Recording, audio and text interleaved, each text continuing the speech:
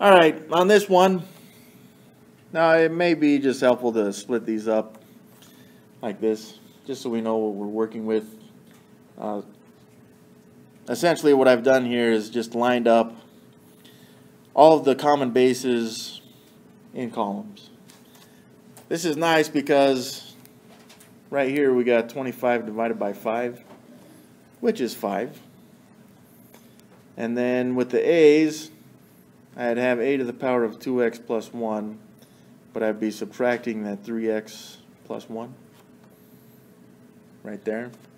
So that would be a to the power of 2x plus 1 minus 3x minus 1, which would be a to the power of 2 minus 3x's would be negative x, and 1 minus 1 is 0.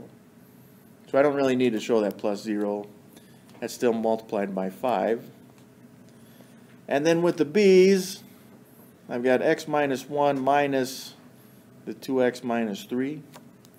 So that would be b to the power of x minus 1 minus 2x, but now plus 3. So that's going to be b to the power of x minus 2x is a negative x, and then negative 1 plus 3 is plus 2. Now they didn't really say if they only wanted positive exponents on this, so it's possible this is where we would need to stop, which I would be fine with.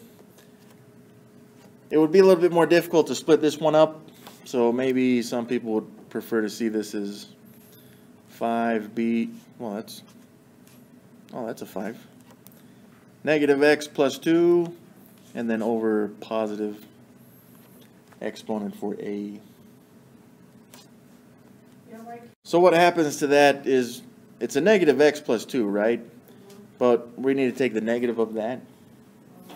And that would make that 5 over a to the power of x, b to the power of, now it's a positive x, but minus 2.